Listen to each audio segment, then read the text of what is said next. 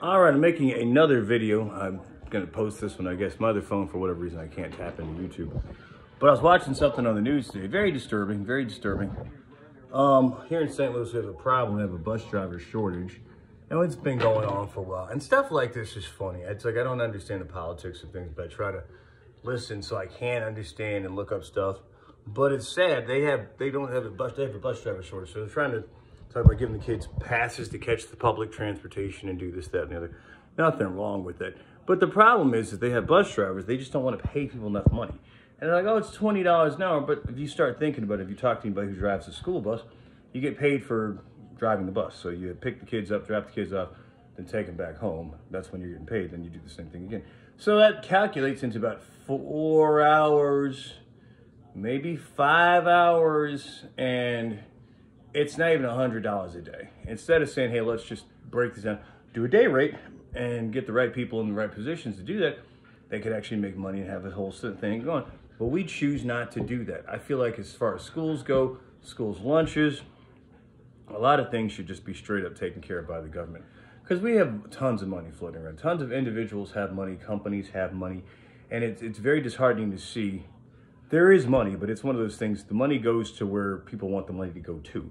So I feel like we need to throw the politicians out, and I think there should be a band of people that are incredibly wealthy that just say, hey, let's get together and fund stuff, because I think that's just the right thing to do. Because in my opinion, this is just my opinion, and some people might hate it, there's no one individual that should be worth a flipping $1 billion. It makes zero sense. It's more money than anyone could ever spend, even if they had a terrible drug problem or gambling habit. It's just a tremendous amount of money. And typically when people are that wealthy, they're not using their own money to buy stuff anyway. Maybe their own personal stuff, their house, but they're not using it for business. They're not using it to, hey, let me buy that whole neighborhood and change the way it looks. They're using it for their own thing. So I feel like, obviously we can't tax the super rich because the super rich run politics, and they are politics.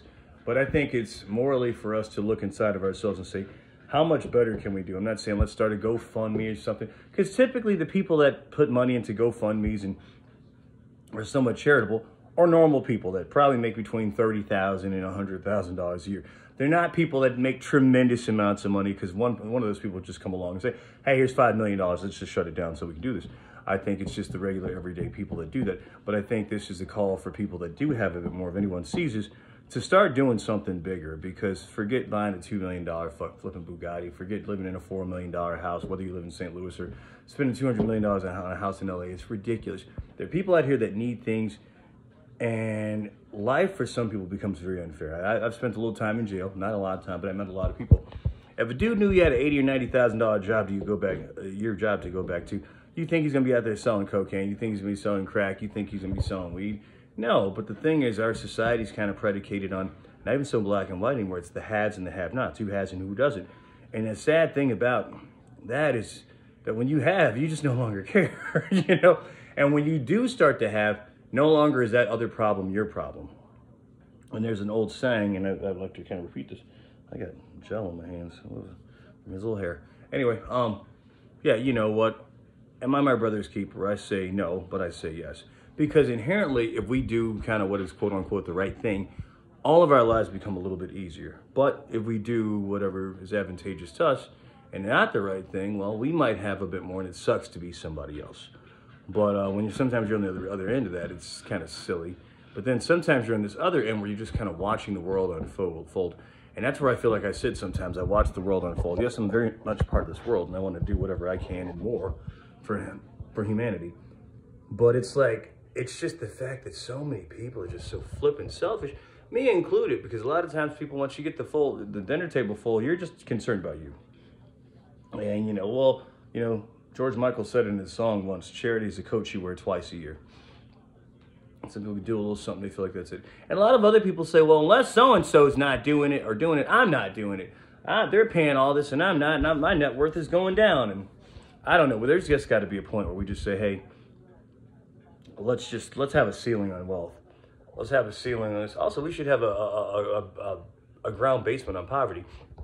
We have too much food in this country for people to be hungry.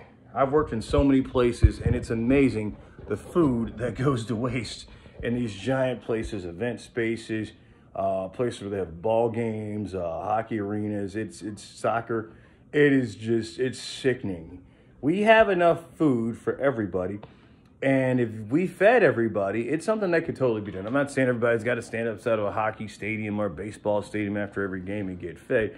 But there's plenty of food. And I think we just have this thing in America where we're all about excessiveness. More. There's the law commercial here. And it's like, more. And there's a fairness and there's a point where we just become fat and flipping greedy. So I think this is a message for us, whomever sees this. How much is enough? And how can we use whatever it is we have, whether it's our voices, whether it's our time, whether it's some cash money, to solve the problems of the world? Because this can easily be remedied, but you realize the word of the day, again, is willingness. And you'll find a lot of people, especially in that position, do not care to be willing because it's advantageous for them to be at the top of the food chain. It's like, well, if I help somebody else out, well, maybe they'll become, I'm the T-Rex, but maybe the Indominus Rex will become real and they're trying to eat me. And so instead of just looking at it like, let's all try to make this better together, it's better the things the way they are. I don't know, this is kind of food for thought. I'm just long stroking. It's going back to the bus drivers. They just have to pay people better, but there's got to be more money, and I don't know why there isn't, because there's plenty of money, and because money doesn't even exist anymore. Money's like, it doesn't exist. You go to places now, they're cashless. Every place is cashless.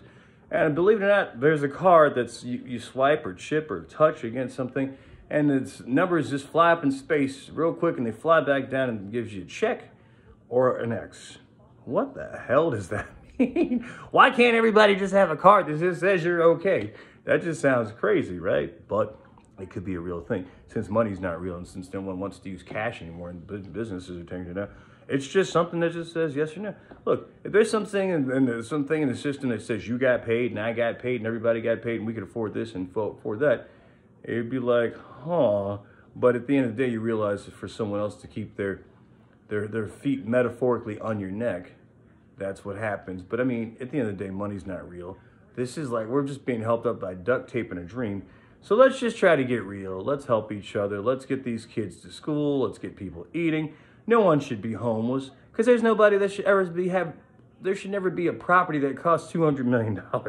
There shouldn't be a penthouse that costs $200 million. There shouldn't be. These things are all just made up. And when some idiot pays for it, it's like going to an auction and seeing a pillow. Hey, this pillow, you got it for $5. You go to some auction and say so-and-so had it and tell a great story, starts bidding off at, $200. If someone finds value in that, they want to spend $200 and some other idiot wants to outbid them. That's how you have these pricing wars, and that's how society is. That's what interest is. It's bizarre. This isn't even real. Once you think about it economically, it's not real. And I know there's some people who sit there, and if anybody ever watches this that does anything politically or whatever, everyone, I like to say this, and this is a very true statement, everyone's always going to tell you what you can't do and what's not possible. Very few people are going to tell you, oh, that's doable. Oh, you know what? That makes sense. That is possible. Everybody's just telling you that. Why? Because they're probably on the other side and they're benefiting from these crazy, stupid things. Or that's just the society and that's the system we've made up, and we just kind of abide by these rules. Who's to say what's what? They talk about the Constitution. That was made X amount of years ago, right? When you came up with the Constitution, did someone think, hey, one day you're going to have these things you keep in your pocket. They're called phones, and they can make phone calls. You can talk to somebody around the world in a second. You can look up information in a split second. No, this was a dream. No one thought, hey, there's going to be this thing called an airplane that flies around. So that's a little archaic. And I feel like sometimes in order to change the world, it's imperative that we take a step out and reinvent the wheel. Guns and stuff like that. You can have your guns. Let's reinvent it. Not everybody has the right to bear arms. And typically people that have licenses on guns are not the ones doing dumb stuff. And no one's really going to speak out on gun control because a lot of people make a tremendous amount of money on selling guns, on selling bullets, on making weapons, things that eventually are just going to kill all of us. How funny is that? I don't know. I'm just rambling at this point. But I think it's for us to try to dig a little bit deeper and be better people just because we should. Because I've said this in jobs. If you go into a job and maybe you're in some sort of management leadership role, my job is to make sure everybody else is okay. And all of a sudden, you make sure they're okay. You take care of your guests. You take care of your people that you work with, front of the house, back of the house, any part of that house. You take care of that, keeping it clean, keep it nice. you start to change the culture in that place. And all of a sudden things become a little bit easier because all of a sudden people see you working hard and doing stuff. And maybe they want to do things just a little bit better. Not a lot, just a little bit. But everybody adding an extra 2.5 to 5% more.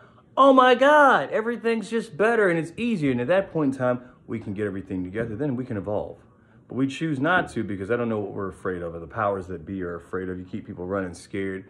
We're all flapping around in water. You know, no one's swimming. I don't care if I'm swimming.